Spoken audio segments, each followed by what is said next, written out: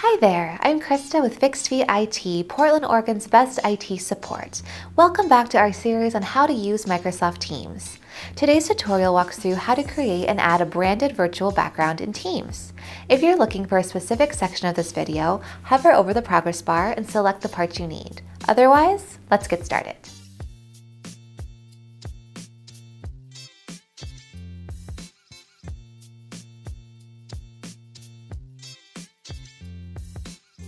To complete this tutorial, you're going to need to have an image on hand that you want to use as a video background. To get one customized with your company logo and visuals, we suggest reaching out to your marketing team or to a graphic designer to set you up with images that suit your business. To start, we will open Microsoft Teams. From there, we're going to start a Teams meeting. At this time, to change your video background, you must either be in a Teams meeting or about to go into one. We are going to start a meeting with our coworker, Caitlin. You can see here that our video options will appear before we go into our meeting. To open our settings, we're going to click the switch between the video and microphone options. This is your background option, and it will make your background settings panel appear on the right-hand side.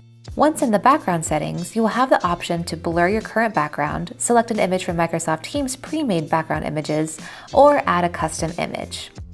To upload our custom background image, we are going to select the Add New option. Once your image is uploaded, select it as your chosen background image and choose Apply. You will now have the custom image as your background.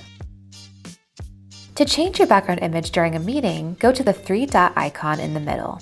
From that menu, choose Apply Background Effects. This will open the same background effects panel as before, where you will have the option to blur your background, use a pre-made background, or upload a custom background.